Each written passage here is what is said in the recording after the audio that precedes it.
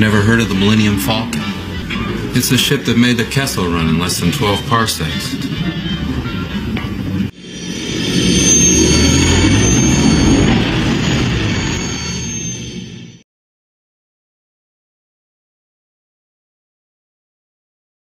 Hey Star Wars fans and action figure collectors, welcome back to another Black Series review. Very excited about this one. Finally, Darth Maul and his Sith Speeder, the Bloodfin, in hand. Yeah, I've been very, very excited to pick this one up. Finally, just getting released here in Australia. I know it's not too far behind. There was apparently just a couple of delays from its original release date, but yeah, they're out and about. Especially if you pre-ordered them, you should be able to snag them. I don't think these are going to last long. These are pretty damn good, especially with that throwback packaging to 1999. So good. Obviously, the 25th anniversary of Episode 1. Little logo up in the corner. We're going to sort of nice harken back to the OG, the Phantom Menace packaging of 1999. Really nice. Yeah, very, very classic, very awesome. Yeah, looking forward to playing around with this new Darth Maul. Brand new sculpt all throughout. Looks good from what I've seen. Be nice to have it in hand. Yeah, much overdue from the original. So let's, without further ado, let's bust open and take a look at this bad boy. All right, folks, here it is out of the packaging. And I don't think it's ever going to matter how old I get. I'm still going to love opening up a Darth Maul action figure. It's just so good. It's just so satisfying. He's just such an iconic character. Yeah, just fantastic. So I thought we'd start off, take a look at the accessories and then the speeder bike, and then we'll take a good look at Darth Maul himself. So yeah, coming as an accessory here, this is really cool. This is one of his Seeker probes. It's nicely sculpted.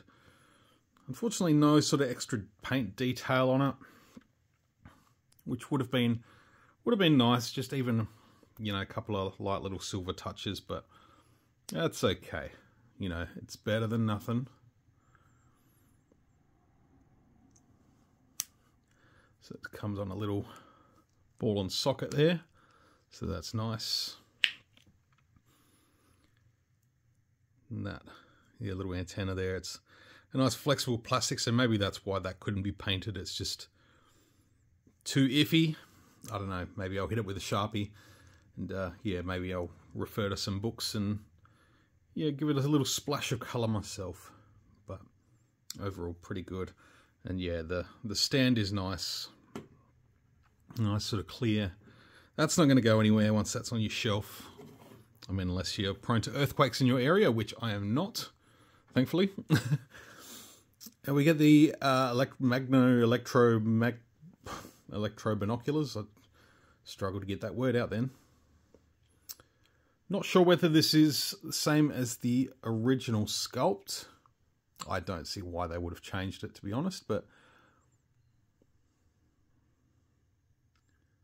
I don't have the original on hand to compare, but you know, if it's the same, big deal. If it's new, cool. Yeah, even I got a couple of little dots of detail there on the buttons.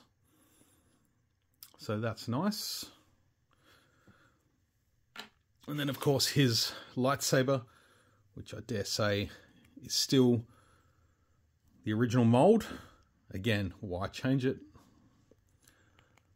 Yeah, those lightsaber blades are staying in there for now, but they will be able to be removed.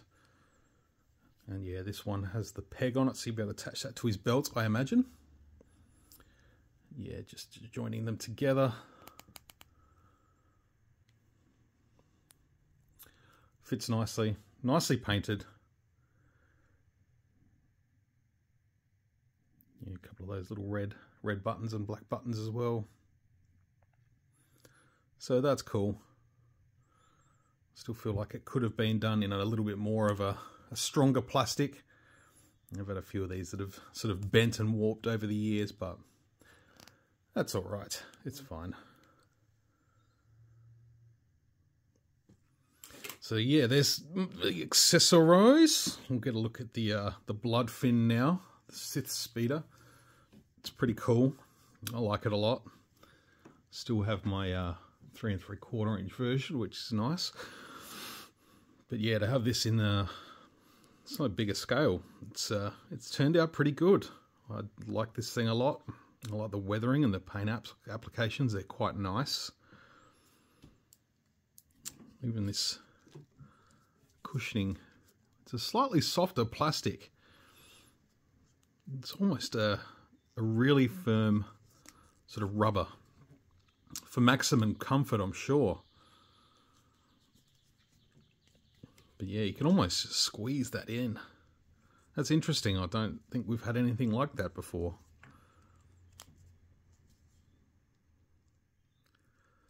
But yeah, all the sort of weathering detail throughout looks good.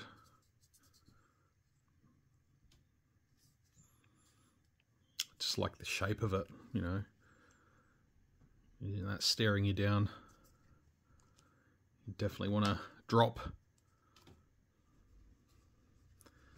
So yeah, there's the articulated sort of hinge for the handlebars there. And you've got the sort of the ball and socket for the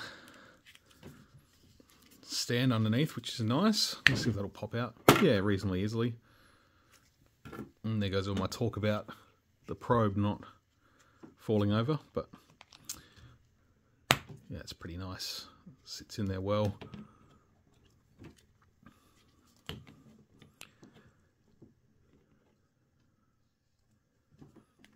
few little bits of detail on the back there. You can sort of see the display there on the front. That's nice too. Yeah, nice little attention to details there. That's cool. I was watching Sci-Fi's review and he mentioned the old one being able to have the lightsaber blade sort of go through there.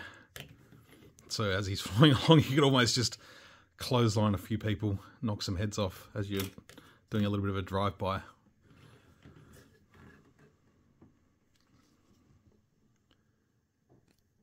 Yeah, that looks nice.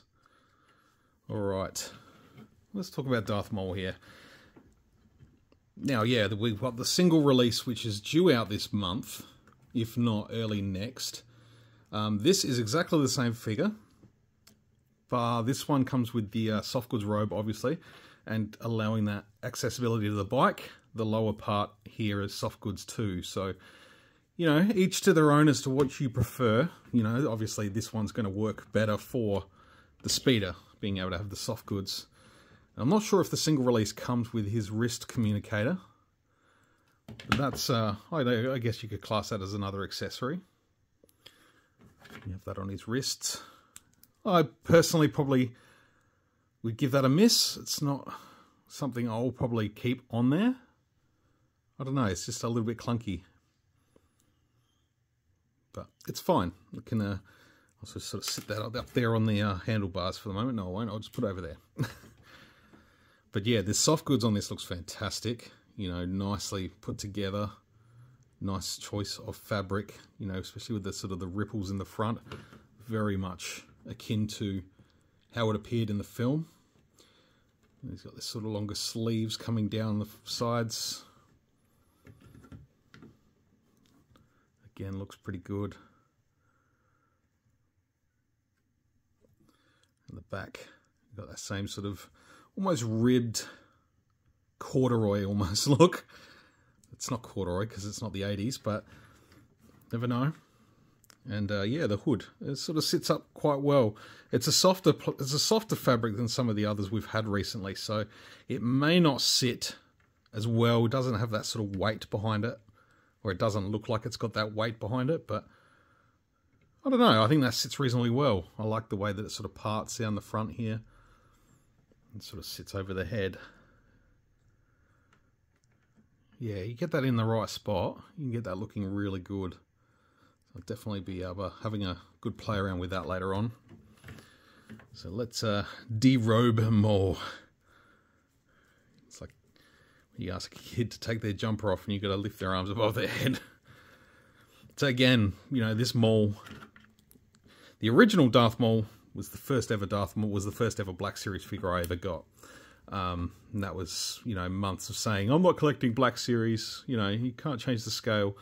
And yeah, here I am some years later with numerous hundreds of Black Series. I haven't even counted them recently. I'm probably a bit scared to do so.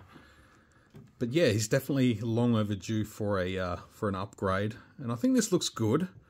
I think just the fabric around here probably sitting a little bit funny.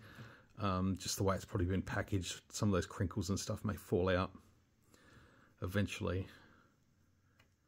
But yeah, I'm looking forward to doing a comparison with the standard version. I think the other one will look, I don't know. I'm a big fan of uniformity through the figures with soft goods. I like robes and capes and stuff being soft, but when it comes to like parts of a figure, I prefer that to be all sort of molded.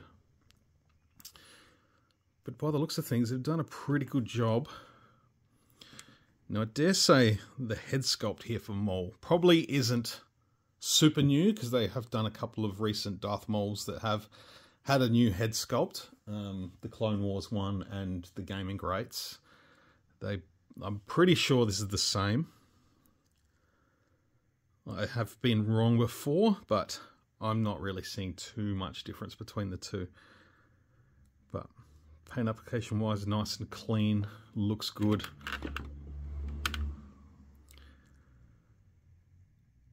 You know, he's pretty much all black with the robes. This sort of over a little bit here is like almost like a darker grey. It's almost a charcoal. Almost sort of breaks up a little bit from the black. You can almost see a tinge and colour change there with the robes. And I think that works all right. I think that works well. Just sort of breaks up all the just pure black, you know. I mean, that's kind of what he's all about.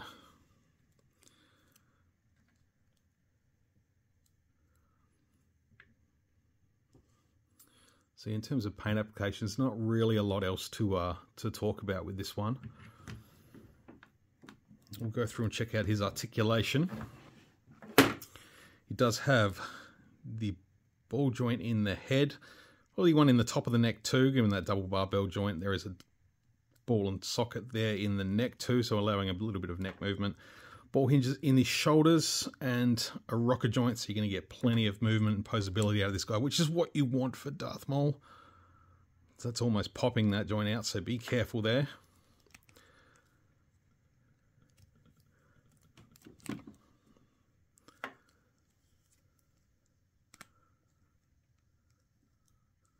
There's ball hinges in the elbows there. Ball hinges in the wrists. No, ball and socket in the wrists. So going for that sort of new joint, which is nice. I do like those joints. So ball and socket. I just wish that would allow Hasbro to do more hands. You know, give us some alternate hands. I think that would be fantastic. Upper torso joint there. Fair bit of room there. Fair bit of room. You can get a lot of good movement out of that. Ball and socket in the thighs. He does have the swivel cut there in the thighs as well. Does have a nice ball hinge in the knees.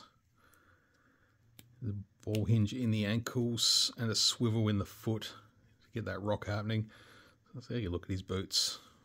I don't know that the original had that sort of detailed marking on his boots. Maybe I'll do a separate video and do a little bit of a comparison between the two.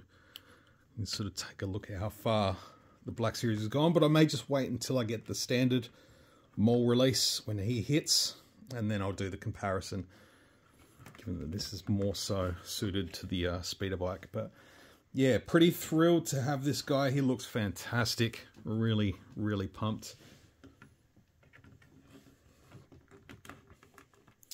We're going to do a little action figure stand test. I'm just going to grab one. So I do have the good old Kessel Run action figure stand right here. And yeah, this, you know what, he's actually got bigger peg holes in the feet for this guy. But you know, that's still holding, so it's just just enough. This might be a good go to use for the arch. We get the arch up, but we'll see what the other one brings, the other regular Darth Maul. See how that one comes along, but you know, this one's still holding on the stand, so we'll stand up on it, which is great. But yeah, like I said, might be a good opportunity if you're going to pose this guy up to use the arch and plug that in, and yeah, get him standing up. So I'm not going to put the robe back on, but we're going to try and get him on the bike and sort of see how he fits. Plenty of articulation, so he's going to sit comfortably. And those pegs on the feet, sitting on the pedals there. Looks good.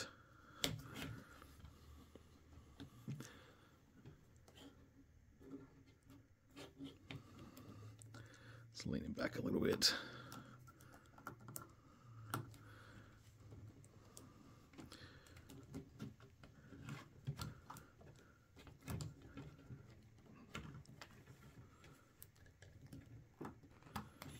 Definitely a little bit easier to do without a camera and a tripod sitting in between, but yeah, he sits on there well. That looks good. I'm super happy with that. He's really cool. Still getting excited about Darth Maul stuff 25 years later. You can sort of pivot the speeder as well, get it on some angles.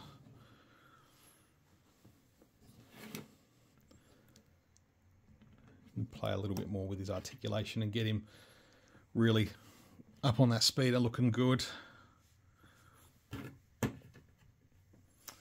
So there we have it, folks. I hope you've enjoyed checking this one out. I've really enjoyed taking a good look at this figure. I'll be spending a fair bit of time with this.